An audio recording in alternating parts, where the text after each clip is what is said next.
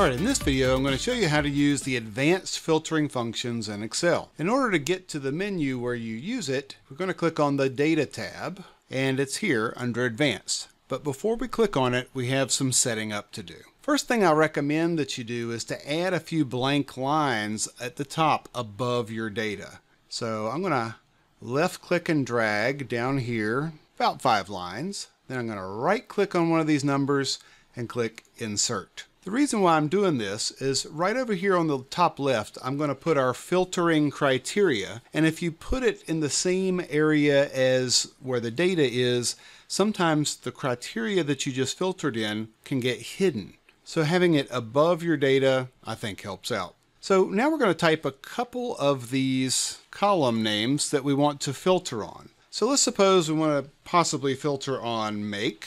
And I recommend copying and pasting those titles so that you don't accidentally make any typos. That can add some complications where it's not going to work correctly. Let's say perhaps model, horsepower, and let's say how much fuel you can put in the gas tank. And let's go ahead and put a couple of filtering criteria in here. To start off, let's suppose that all we wanted to do was look at the Chevrolets. So again, I'll copy and paste that. Now, to get the advanced filter to start going, first make sure that your active cell, the one with the little box around it, is in the data. So click anywhere in your block of data, click Advanced, and see that Excel automatically recognizes where the data is in G6 to X99. Now let's move over here so we can see where our filtering criteria is. That's what Excel calls criteria range here. And so let's click in that criteria range box and let's highlight all 4 of these cells. And let's click OK.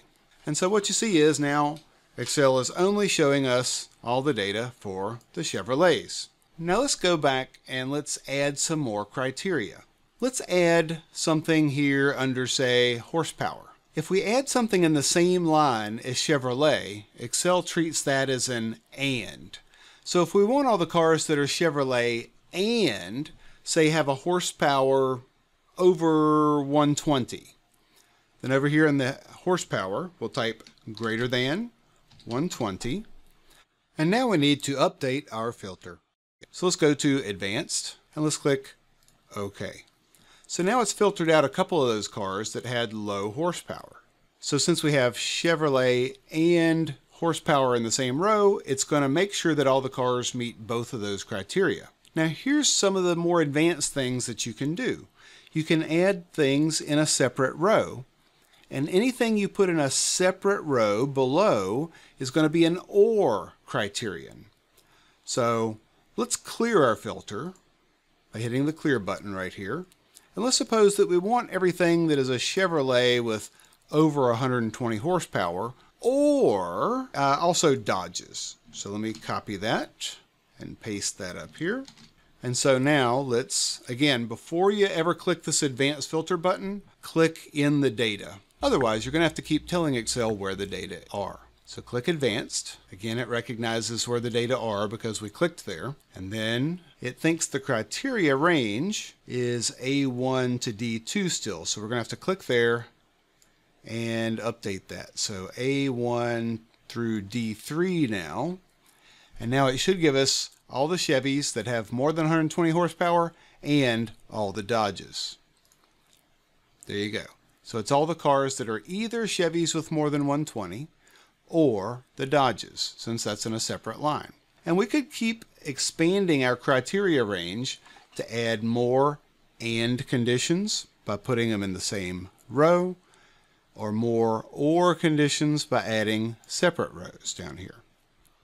So what if we wanted all the makes of cars that were not Buicks? Then the symbol in Excel for not is a less than and a greater than sign right next to each other. And then just type the thing that you don't want to see right next to it. And then if we click in the data, go to Advanced, and we have our criteria as A1 and A2 here, hit OK, and you see that the Buicks have disappeared.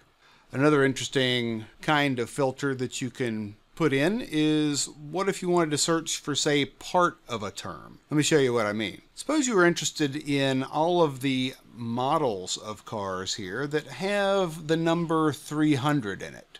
There's a Lexus ES 300 and an SC 300. For some reason you just wanted to filter on that. Then under model, if you want to do partial words, you can do star 300 star. Again, click in the data, advanced filter. Now our filter range we want to do is B1 and B2. Go to OK. And now we see those three cars that have the number 300 in the model name. One last trick let me show you. Let's clear the filters here. You can also use repeats of the same column header. Suppose we wanted HP twice. What we might want to do is say get all the cars that have a horsepower that is bigger than 100. So we could put greater than 100 here and less than 150. Click in the data, advanced. For our criteria range, we want C1 to D2, OK. And now we have all those cars with a horsepower bigger than 100 and less than 150. So as with everything, I encourage you to play around with this advanced filtering tool to see what works and see what doesn't. It can be kind of finicky sometimes, and it can be frustrating to get Excel to give you the results that you're interested in. Play around with it enough, I'm sure that you'll be able to get the hang of it. So good luck with all your Excel ventures, and I hope you join me next time. Bye-bye.